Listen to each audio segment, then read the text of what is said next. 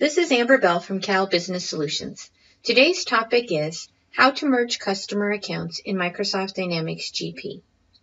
What happens when you realize that two accounts were set up for the same customer in Dynamics GP? You need to merge customer accounts in Dynamics GP. To do this, you will need the Customer Combiner and Modifier utility. This tool used to be part of the Professional Services Tools library, but now it is accessed from the main sales window in Dynamics GP. Please be aware it is very important that you do a backup of your data because there is no undo for this process.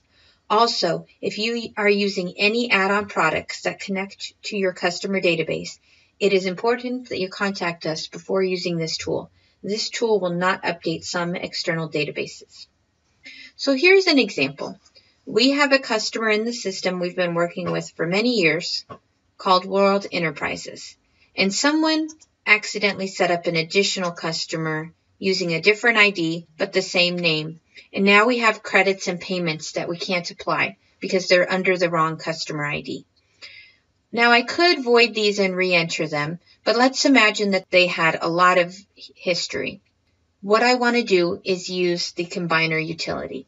To access the Combiner utility, I'm going to go under Sales and go under Utilities and go to Customer, Combiner, and Modifier.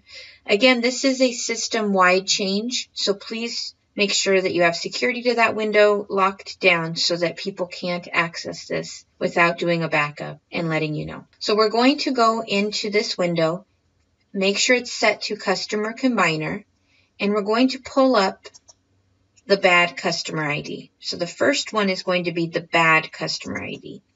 And then in the second column, we're going to put the customer we want to have at the end. So the destination customer ID or the good customer ID. I'm going to go ahead and click Process. Again, I get a reminder about doing a backup, which I've done already. So we're going to click Continue. And we will get a report. I recommend that you print this report and save it in the customer file in case there are any questions. So we get the source ID and the destination. I'm going to close these windows, go back into my transaction by customer, and you'll see there's World Enterprises. And now I have that credit that I entered, and that credit shows the correct customer.